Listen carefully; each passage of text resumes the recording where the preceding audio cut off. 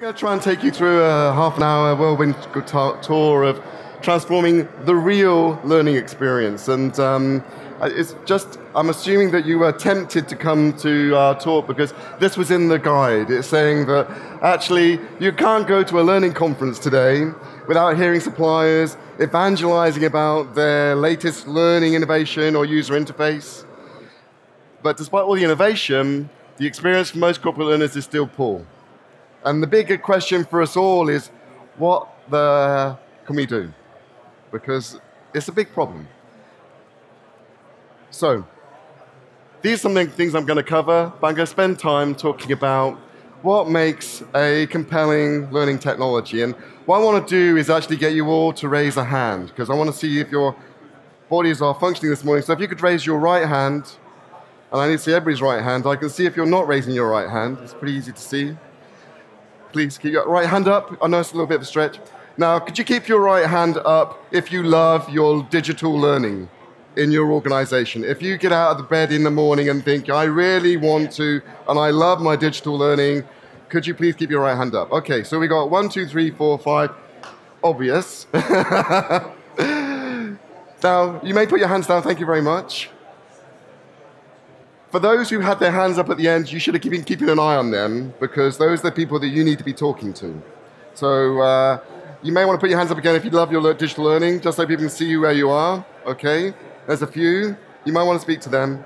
But for the rest of us, it is an issue that we don't love our digital learning. And I think that's a massive problem for our organization. I think that's, and actually the industry as a whole. And what I want to explore is some of the things that, why that is. What is it about the digital learning experience that doesn't really work? And whether your experience is actually reflective of what happens elsewhere. We did our second year of research with the guys who organized this event, Learning Technologies. We've had over 1,000 respondents for the second year. And some of the things that they told us about learner expectation was in our survey. And the things that they told us about digital learning was that it's not necessarily very good. And unfortunately, maybe the colors don't stand out, but we've got dark green here for very good. We have a medium green here, which is good. Then we have acceptable, which is this sort of yellowy color along here. And then we have poor. The gray line in the middle is 50%. Yeah, that's the halfway point. So for most organizations around learning content, around digital learning content, video content, mobile learning, they're getting a good experience. But for the vast majority, they're not getting a great experience. And I'm not sure if that's reflective of your experience, but I assume it is because we've had 1,000 respondents. On the learning platform side, it is also not necessarily great news. So at the top, we have learning systems. Down here, we have portals. And as we go further down, we have things like analytics. Analytics, social learning, LMS, MOOCs, mobile learning portals. Again, the green bit up to here is good. This is acceptable.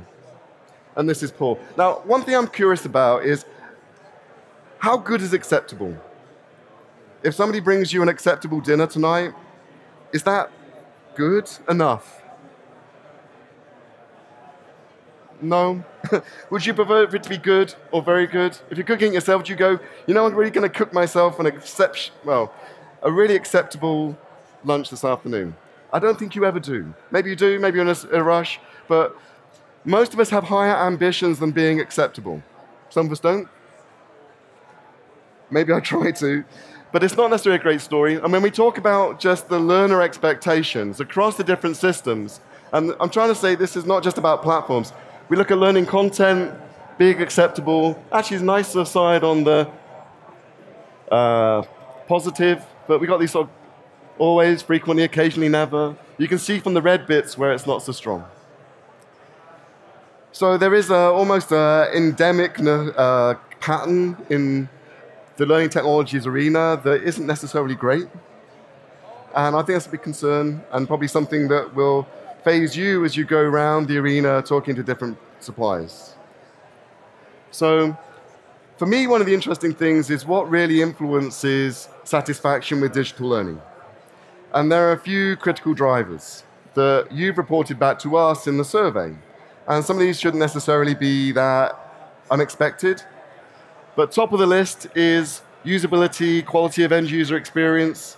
That comes in almost 60%, 57%. The ability of learning to deliver engaging learning experiences. Now, I was shocked when I saw that in the listing of critical drivers. So this is the critical drivers for satisfaction with digital learning platforms. I would have thought that 50%, just under 50%, was not necessarily a target layer. I'd have thought 100% would be the target for ability to drive engaging learning experiences. But what we're hearing from the survey that you guys have filled out for us is that your expectations aren't that great about the learning experience. So whilst quite often we talk to providers and beat them up about what they're doing, it's your demands as buyers which also sets the bar for what they will give you. And that's a really important thing to be aware of. You can't just follow the herd, you can't just follow the pack. You need to know what you're trying to do and what you're trying to achieve. Other things in here which are quite interesting, the expertise of your provider, the ability to deliver learning impact, quality of partnering and support.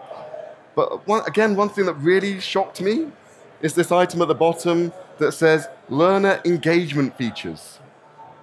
So features that would make my learners engaged with the platform are really lowly rated. Only 40% say they're a critical driver. And I think, again, it just illustrates the depth of passion and expectation that we have in the marketplace for delivering a great learner experience. If you want to create a really real learning experience, I think we need to actually raise our expectations. So if so many digital learning solutions are failing to deliver experiences or really improve, what can we try to do?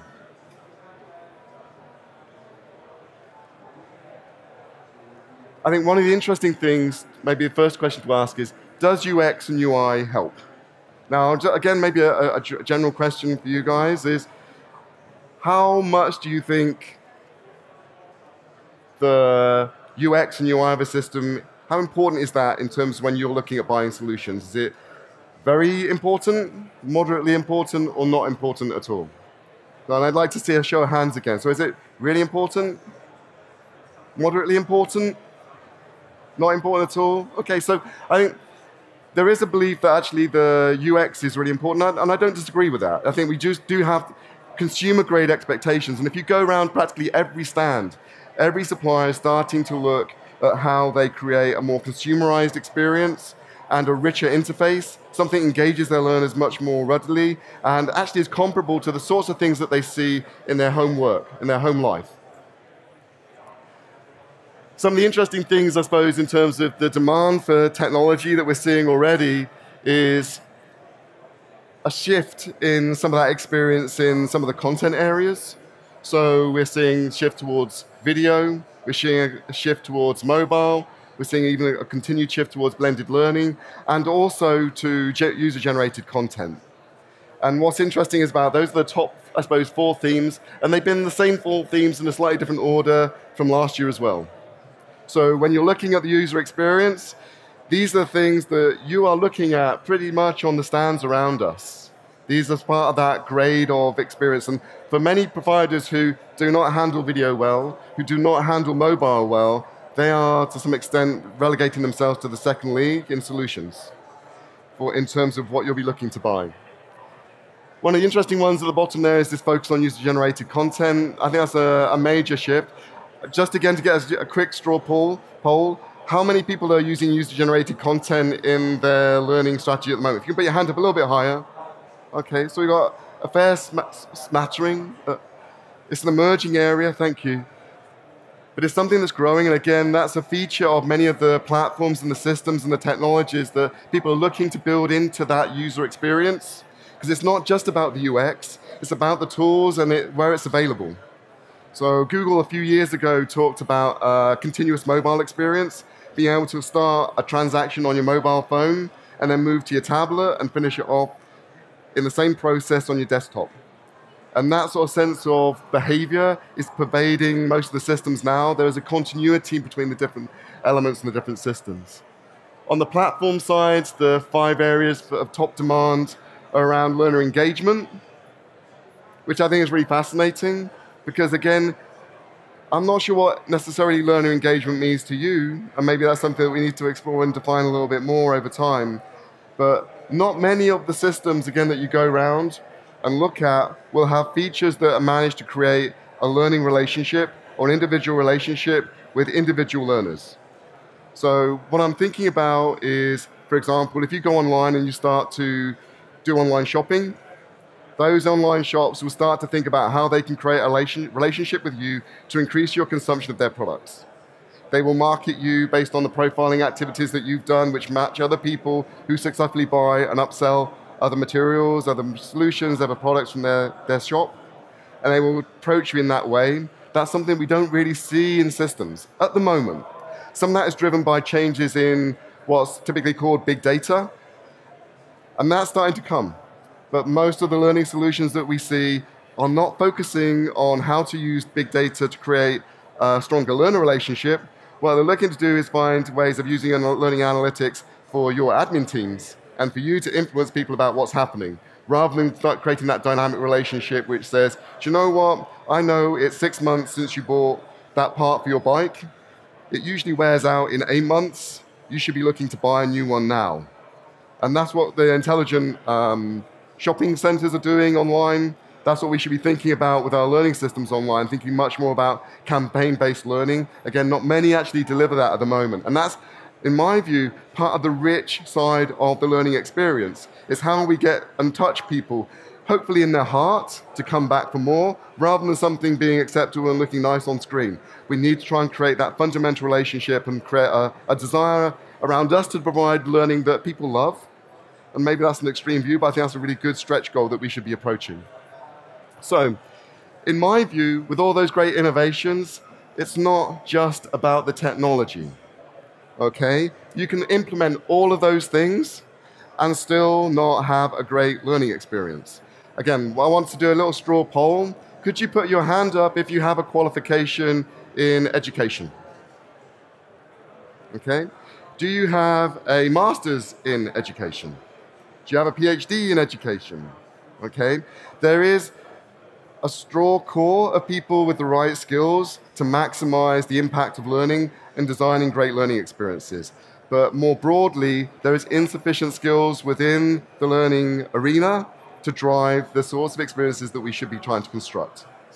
And that's something as a profession that we need to address.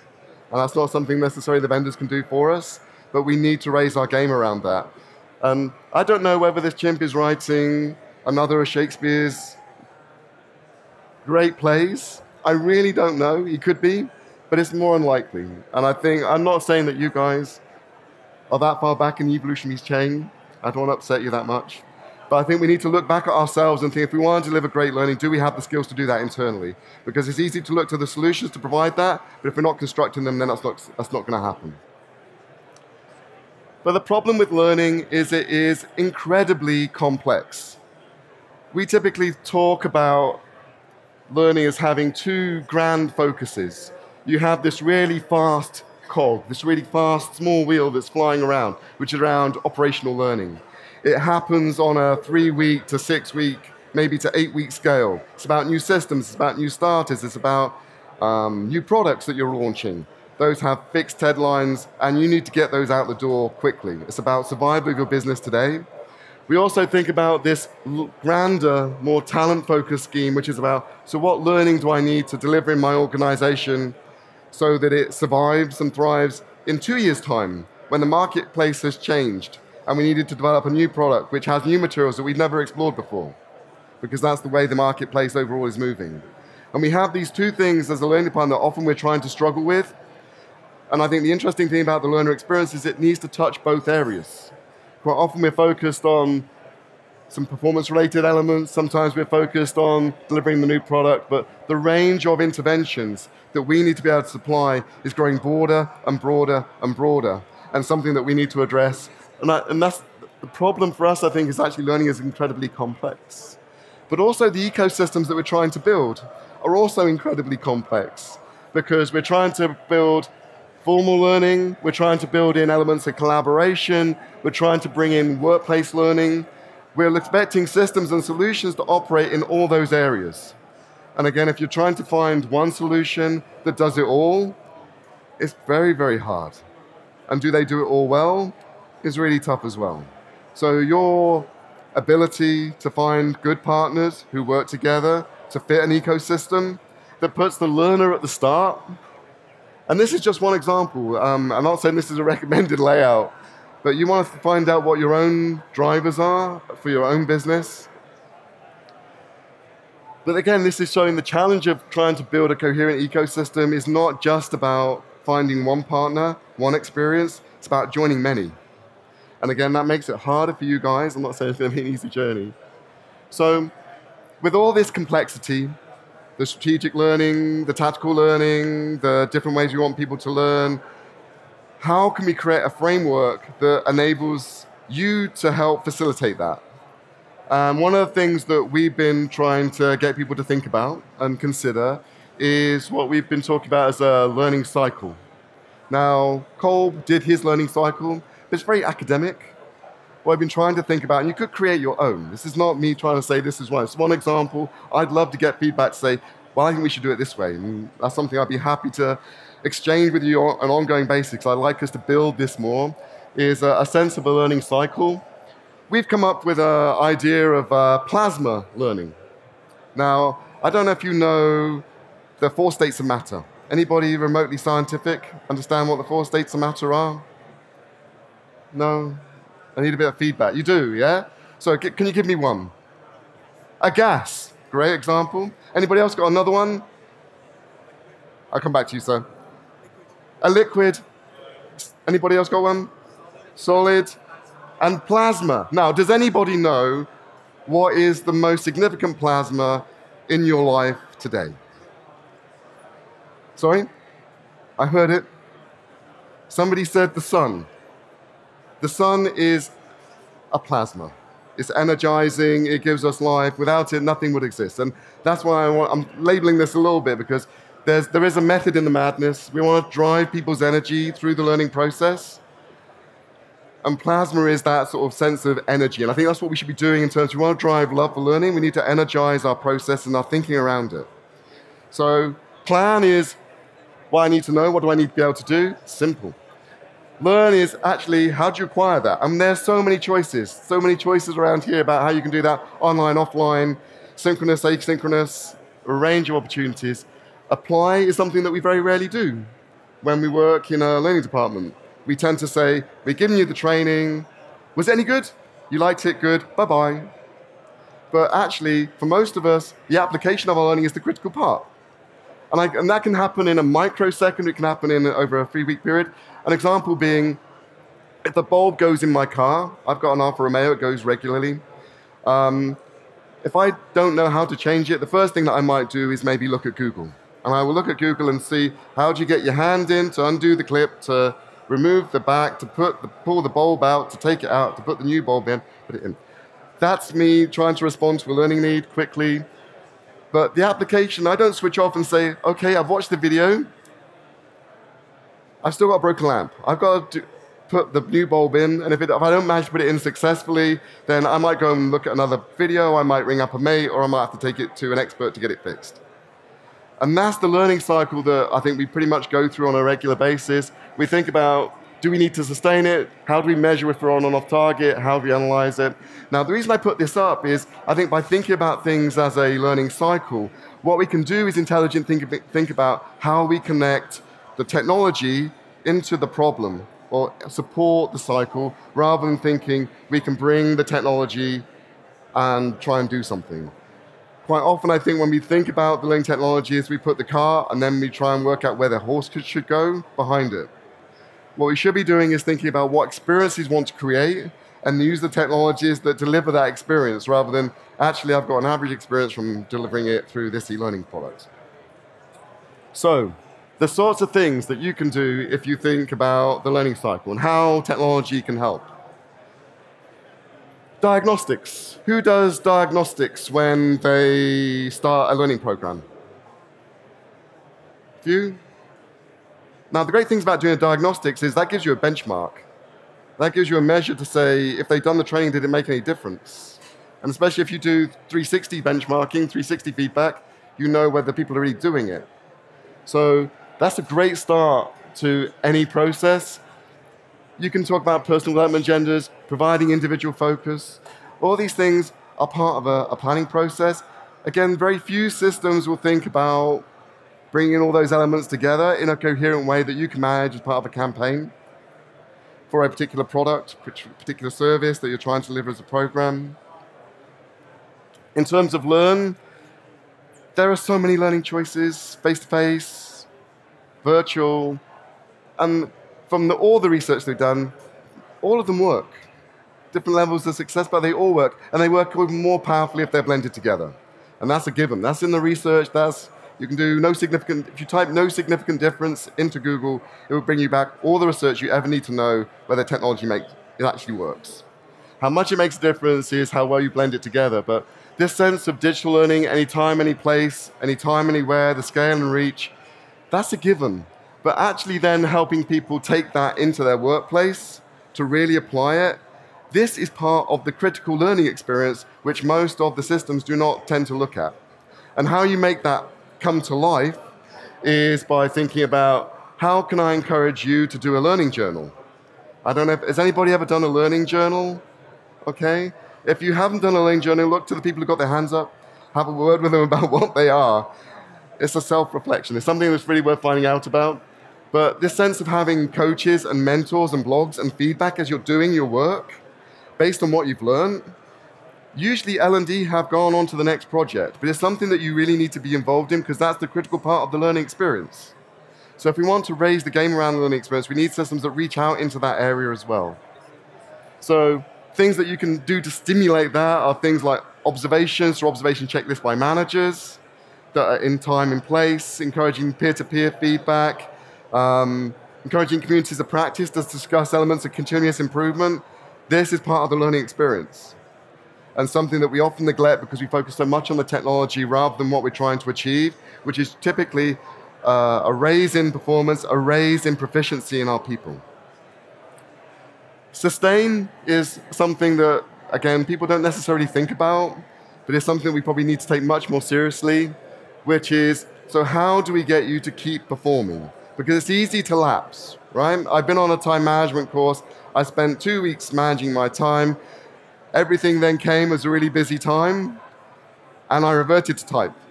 So my ability to sustain my behaviors is actually something that I need help with, and actually we all need help with. And that should be part of the learning experience that we're offering to people. So things like coaching, peer support, one of my favorites, after action reviews. So you've done a big project, you've done an action, you get everybody together and said, what do we do? What went well? What didn't go well? What we do different next time? This is organizational learning, and what we're hoping is that people bring the skills that we've shown them and the techniques and the knowledge to their work and use those to interpret what they're doing as well. So that's really important, but also just the just-in-time support. So all the things that actually I'd forgotten because it had been 3 weeks ago, I need to look it up.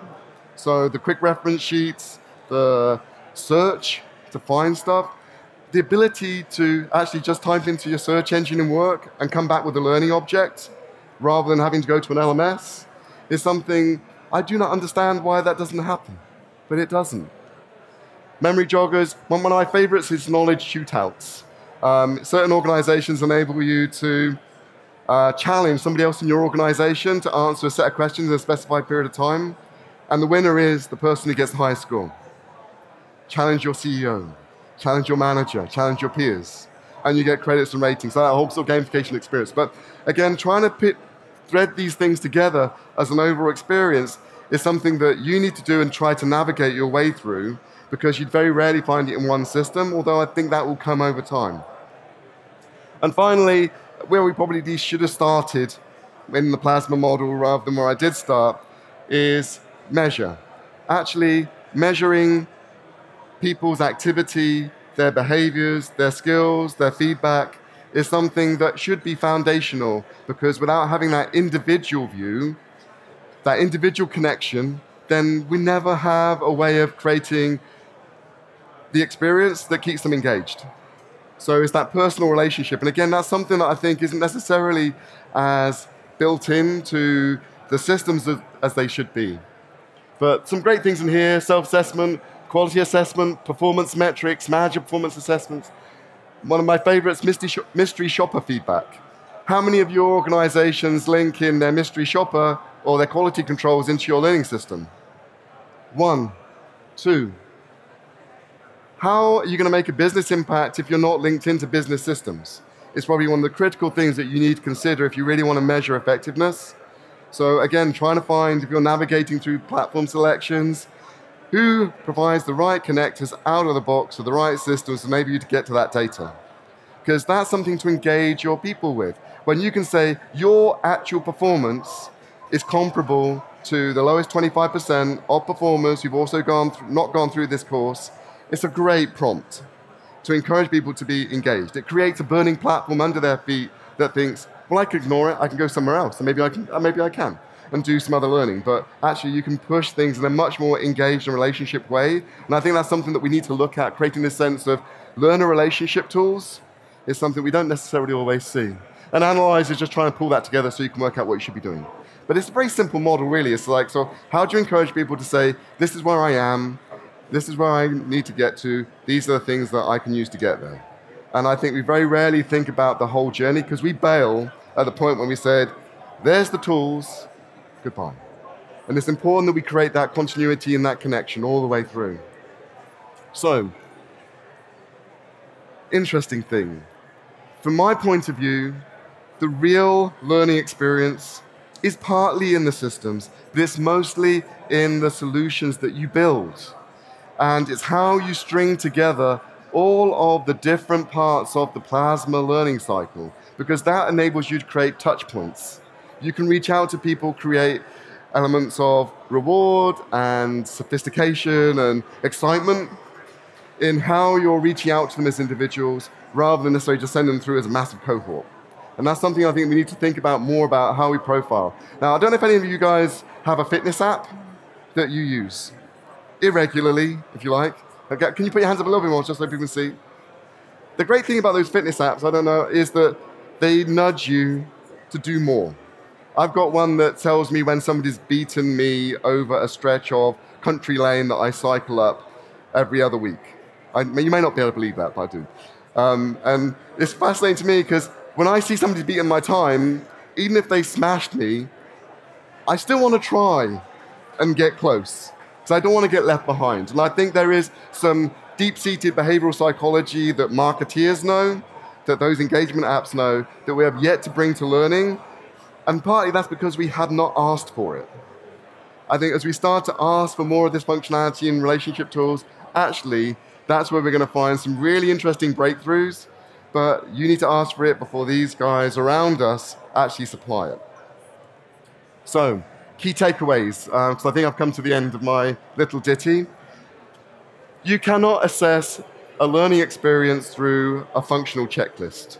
We often see people go to market and say, does the supplier do mobile? Do they do social? Do they do user-generated content? And they have a list of maybe 500 lines of items.